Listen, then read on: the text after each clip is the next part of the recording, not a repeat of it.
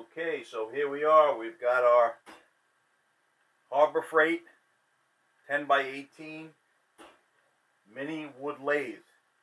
I've been wanting to buy one of these lathes, frankly, for quite some time, to replace my not replace my homemade lathe, but you know, in addition to, you know, when I need some, I would say, more detailed work. I enjoyed using a homemade lathe for like the last 6 months, but decided to break down and purchase a Harbor Freight 10 by 18 wood mini lathe. Okay, we received a coupon from, what prompted me was we received a coupon from Harbor Freight Tools via my cell phone that they were offering 10 to 15% off of all items in the store to Harbor Freight members. Okay, so we've been a member for many years, and so we decided to go ahead and go down there. So this ended up costing us, with the discount, it was regularly $279. It ended up costing us with the discount $245. Okay, so this is an excellent value at $245. The only thing we've done since we purchased it, as far as the machine itself, is just to put our vintage 50s Craftsman Garage decal on there, a sticker, and we removed the warning over here because we planned on putting some type of sticker over there as well. Probably end up removing this sticker as well, and then putting something on there that's, you know, more of a vintage look, you know, that goes more with the shop. And that's pretty much about it. So we've done 3 small projects. We did the corkscrew project utilizing this lathe. We also did a couple of handles. All right, so we haven't completed this handle as far as installing it on the tool yet, but we turned this on this lathe. It came out really nice. Okay, and then we also this one we did complete. So we turned this today on January 3rd. Okay, we turned this handle just using a scrap piece of lumber. Okay, this one never had a handle, one of our vintage files. We just cleaned it up a little bit, and we added a little brass collar. Okay, piece of 1/2-inch copper tubing, and yeah, it came out really nice. So this is the type of projects you could do, just, you know, literally right out of the gate with this unit. And I mean, we're talking about, like, you know, under 20 minutes start to finish on this. So it's really you know, you can see immediate results, really high quality, frankly. In my opinion, for $279, even, I mean, even at a higher price point, I think it would be a great value. But at $279 it certainly is. But that at $245 with the discount, yeah, absolutely phenomenal. I did pick up the warranty on it. Not that I think it will be an issue, but I did pick up a 2-year warranty on this. It was only $30. So I figured, you know, for $30, if anything goes wrong with the unit, anything breaks, it could be the smallest part. It could be, I mean, literally, it could be anything. You could have a crack on the plastic plate switch. Okay, so these are also, you know, made out of polymer. So I mean, these may break. Okay, so if anything breaks on this unit, like I said, it doesn't matter what it is. It could be one of the feet. Maybe maybe I drop it. Okay, yeah, I'm gonna get a brand new one. Okay, for 2 years. I'll bring in the old unit and trade it in for a brand new unit. You know, Harbor Freight Tools has an unconditional guarantee for replacement if you have the warranty. So you definitely, you know, in my opinion, probably want to pick up the warranty if you're new at, especially if you're new at, you know, you're just getting into this hobby, you know. Because maybe you will make some type of an error, you know. So that's up to you. I think it's a good value. All right, so let's get into the meat of it here. Okay, starting with you know, the lathe. When you take it out of the box, it comes completely set up already. Okay, yeah, that's one of the things I really like about it. I mean, you literally take it out of the box, you put it on your bench, you level it. Okay, make sure it's nice and level. Okay, in both directions. You want to make sure it's level in both directions. So the vise came with wrenches.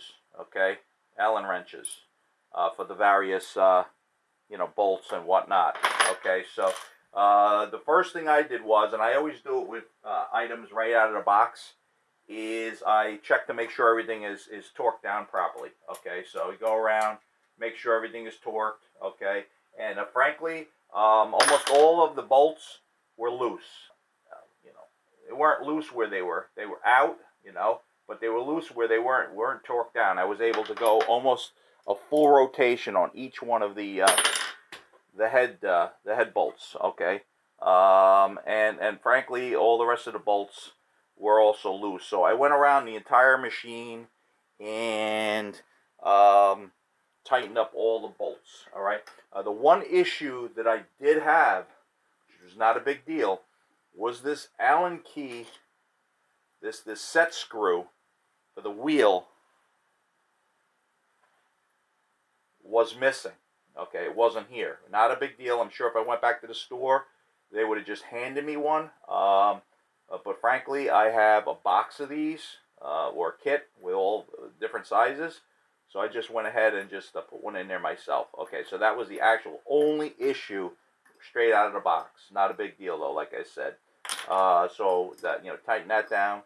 All right, so after checking everything, tightening everything down, frankly, the machine was ready to go, and I was turning my first project within 10 minutes of taking it out of the box.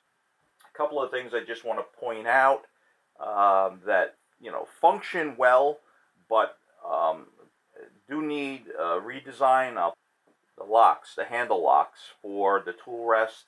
Okay, they function fine, but they intersect the other locks. Okay, the lock on the tool rest, they intersect, and that's a bit annoying. I think that this handle could be shorter, or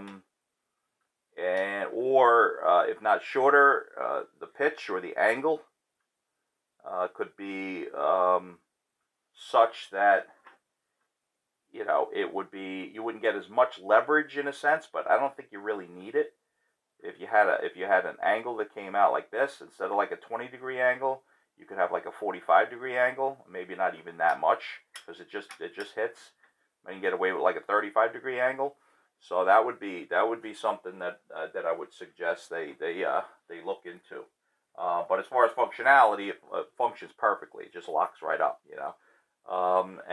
and to basically to get these out of the way also, they are spring loaded, so you could, if you don't like where this is, it's going to be in the way, you could just pull out on it and just move it into a position that you want it. Move it into whatever position you want. So looking at the lock on the tail axis, okay, you have the same situation. Okay, so functions perfectly, locks it up nice. The only issue, it does intersect again with the tailstock lock. Okay, so that's a little annoying. That was something that they could have very easily resolved, and probably will at some point in time. It's not a huge deal. It's just really more of an annoyance, because it's something that could have been resolved very easily. Okay, so, but the locks themselves, the tailstock lock, all the locks, they function perfectly. Okay, so, not an issue whatsoever. Nice and tight. They snug up really well with not a lot of pressure, as a matter of fact. So let's just move the tailstock back. We'll move the tool rest around. Comes with a 6-inch tool rest, which is a good start. You could do, all your small projects, no problem. This is 5-inch. You could do your small projects like handles, pens, and stuff like that. Small bowls. You could do cups, whatever, with the factory, with the tailstock that's not tailstock, the tool rest that's included. Okay. At some point in time, I'm going to just pick up a couple more. I'll probably pick up a 12 or maybe a 10, and well, I'll probably pick up a 10 and maybe an 18, because you do have with this locked out right there. That's maxed out. Let's see what we got here. Yeah, so that's 18 inches. Okay, so pick up a tool rest that's, I'd like to get one that's full length, like an 18-inch tool rest. We'll slide that tailstock back in, locks up nice and tight, and also not only tight, but also it's aligned quite nicely. That's the next thing I'm going to show you. I'm just going to pan in for that. All right, so panning in on that, you can see when you bring the tailstock into the head, you can see that the spur center and the live center on the tailstock, they align like they align very well. Okay, so yeah, extremely happy with that. Is also included with the package is a tool. Okay, it's like a push rod. Okay, so you could easily change out the accessories. Okay, so if you wanted to put a different live center on there, or maybe you want to put a drill chuck on there, very easy. We just put that in, give it a tap, pops right out. There it goes, and then you could insert different accessory. Now this did not come with the kit. This is a drill chuck that I had already. Okay, but yeah, that goes right in there. Boom. Okay, so you're ready to go. So want to take that out, put the live center back in. Just use the tool, insert the rod, and just give it a little tap. We are going to use our tool to pop out the spur. Okay, we're just going to tap that out, and then we are going to but we're going to install the faceplate. Okay, it comes with a 3-inch faceplate. Okay, that just turns on. Okay, if you want to lock that in, you can very easily. I would recommend just using something like this punch. There's a hole here drilled in. You just put that in there, and you can use your large crescent wrench to tighten that up. Okay, like so. Get the right size. This in there. Yeah, and just tighten that up. That's it. Okay, so looking at the on-off switch. Okay, very simple. On. Off. If you want to make this lathe safe, okay, so no one else can utilize it or accidentally turn it on, okay, there is a plug here that you can just simply remove, just like that, and now it disables the on-off switch. Okay, so that's kind of a cool safety feature. Just snap it back in, just clicks, and now you're back in action. That's it. Okay, so moving on to the tailstock. The tailstock has a hand wheel, which is really nice. I like the fact that it has the little handle, so you can very quickly turn it in and turn it out. Okay, very effective. And then of course you have your I mentioned before, your lock. Okay, the center is a cup center. Okay, so, and it does have a ball bearing built in, so it's yeah, it's pretty nice. It's pretty nice, for right out of the box. Especially at this price point, $245. Okay, so the release lever on the tailstock, very easy to operate. Okay, you can just, it's locked right now. Just move it up. You can move tailstock back and forth and just lock it back in. It's nice and tight. The alignment on the bed is fantastic. Really is. It's fantastic. There's very, very little play. Okay, very, very little. And when she locks in, it locks in nice and secure. Not going to be an issue there at all. Okay, so let's touch on the tool rest base and the tool rest itself. Okay, well, first thing I'm going to do is just pop out the tool rest. That way I can show you the base. Okay, so here's the base. The base swivels, okay, into any position. So you're doing bowls, you're going to come in from this angle here, head on.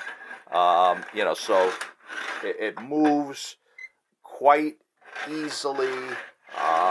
You know, I can't say enough about the ease of the use.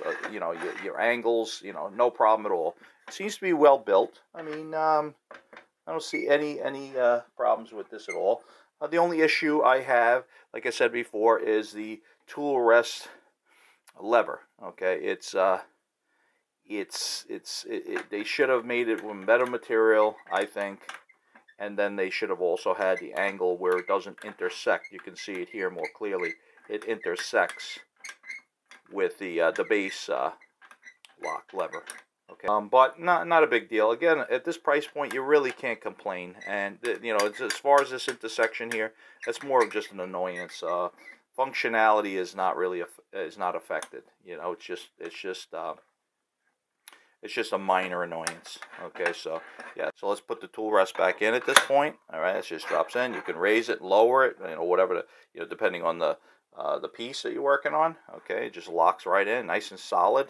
Okay, let's just drop that down and lock it back in. It's spring loaded, the lever itself, so you can just pull out on that. Oh, let's just lock this in so it doesn't move. Pull out on that and then move the lever out of the way once you have your rest locked in. Okay, now you can utilize the base, you know, the base lever lock.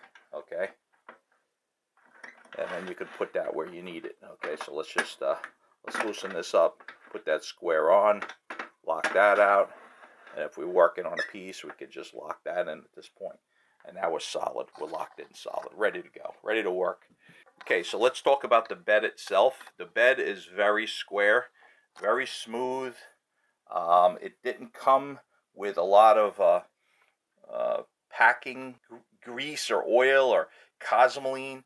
There was just a very, very minute amount on there. So yeah, that was really a nice surprise, because I purchased other units from, you know, various vendors, and when they come shipped, you're just a mess. They're coated in some type of preservative lubricant for shipping, I guess, from overseas.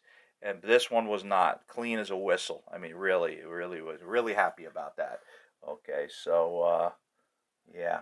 So as far as the bed though, like I said, it's nice and true. I'm really happy with it. Everything moves on it quite nicely. Okay, so good. So we're gonna briefly touch on maintenance. Underneath the headstock, you have an access plate.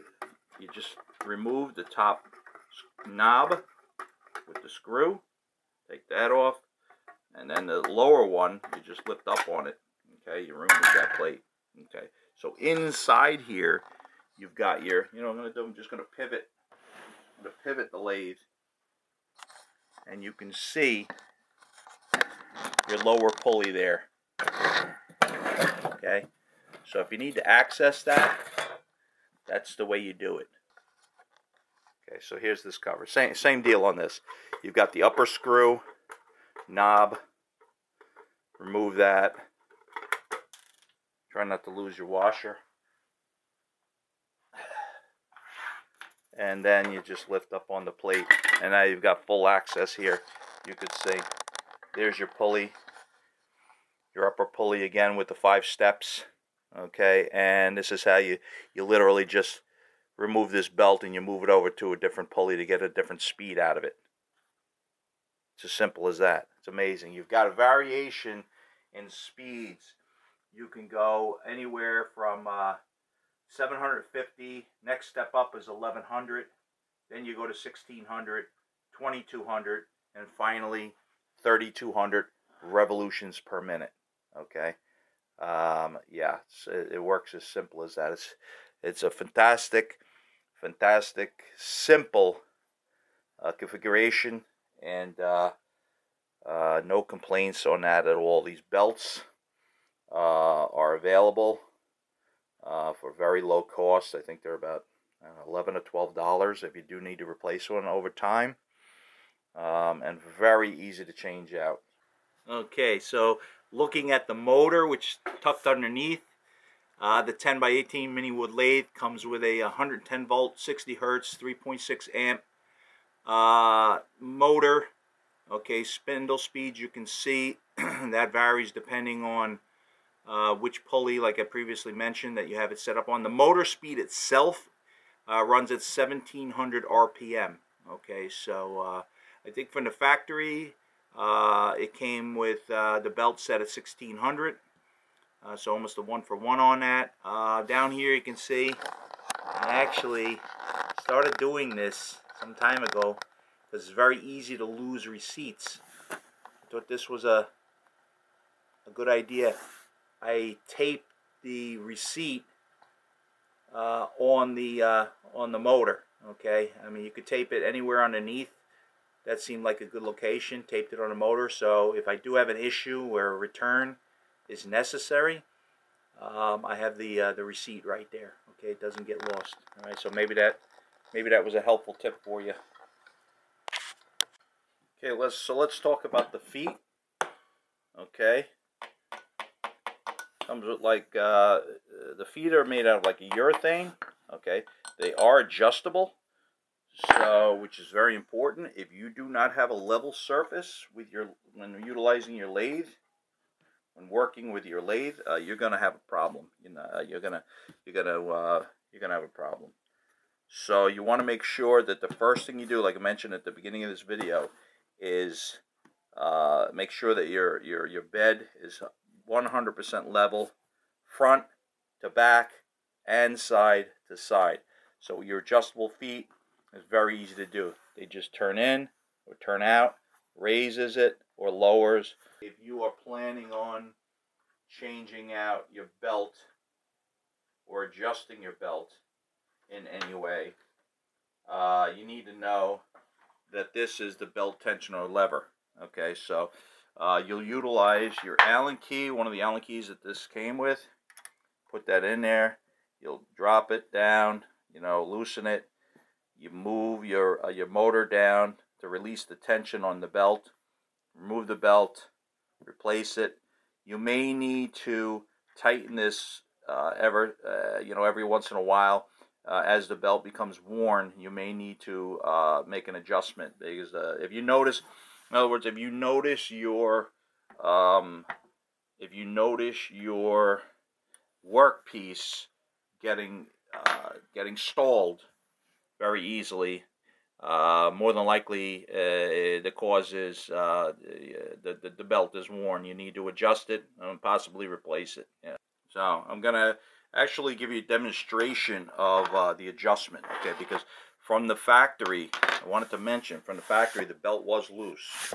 Okay, so it didn't have the proper tension, and my workpiece was stalling very easily. Okay, so to make that adjustment, very simple. Get your Allen key, insert it into the center of the bolt, turn down on that, that'll loosen it. Now your lever goes up or down. Okay, up is looser on the belt, down is tighter on the belt. All right, so you want to make sure you have your side cover off. Okay, so you can check the belt tension. This belt is very similar to the belt you might be familiar if you're into cars or you've been under the hood of a car. Primarily, well, the older cars, a lot of them had like fan belts and belts that ran to pulleys for accessories like air conditioning, power steering, so on and so forth, the alternator. All right, so you want to get a tension on that belt that's similar. Okay, you don't want it too tight, you don't want it too loose. If it's too loose, your workpiece is going to stall. If it's too tight, you will wear out your bearing and your headstock, and also wear out the belt, you know, before, you know, wear out your belt faster than it should wear out. Okay, so after you've got that where you want it, we just tighten it up in a clockwise rotation, and then reinstall your side plate. Okay, so now that we have our belt adjusted, we're gonna just turn on the head, turn on the machine. Okay, so here we go. We're gonna turn that on. In my opinion, it's very quiet. Noise and the resonance, the decibels, are very manageable. I am not concerned with it at all. I mean, if you want to wear a set of earplugs, it probably wouldn't be a bad idea at all. But yeah, it doesn't bother me at all. I'm going to just shut that off. At this point, we're going to put a workpiece in there and to show you the actual operation of the lathe. Okay, so before we start, because you will have a certain amount of debris flying around, we don't want to mess up our workbench because we have our trains running in the background there. We had installed a shade that we could just pull down behind the lathe to keep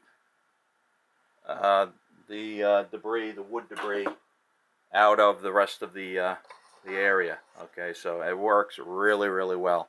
Okay, and then when we clean up, we only have to vacuum a small area in front of the screen that we have installed.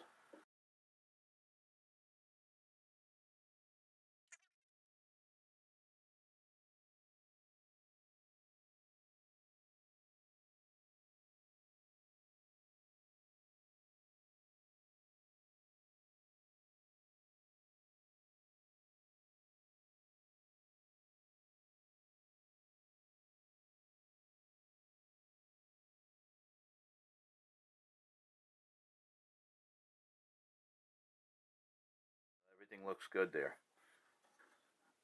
All right, we're ready to go.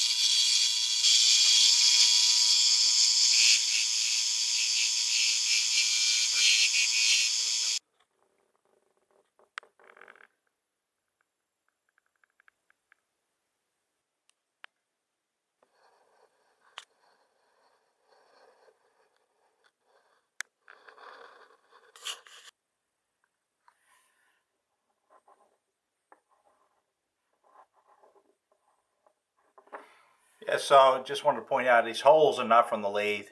The holes, this was just, like I said, this was a very old wood.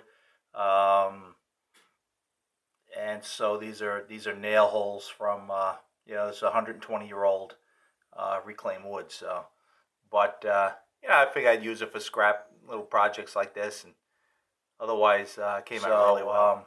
You know, you're looking at, you know, something that's 4.5 inches long. So in wrapping this up, I highly recommend the 10x18 Central Machinery lathe, okay, mini lathe from Harbor Freight Tool. It's an excellent value, especially in this case where I got it for $245 net. And but even at a higher price point, I feel it's a great value. I got the warranty for 2 years for an extra $30, so I'm guaranteed to have a new unit basically within the next 24 months. So if I have any problems, I can get a brand new unit. Yeah, other than that, that's about it. If you have any questions, please drop a comment. And if you like this video, I would appreciate you hit the like. And if you want to share it, share it. And also, if you would like to see future videos, you can subscribe to the channel and also hit the notification button, so you'll make sure you don't miss any of our future reviews and restoration videos.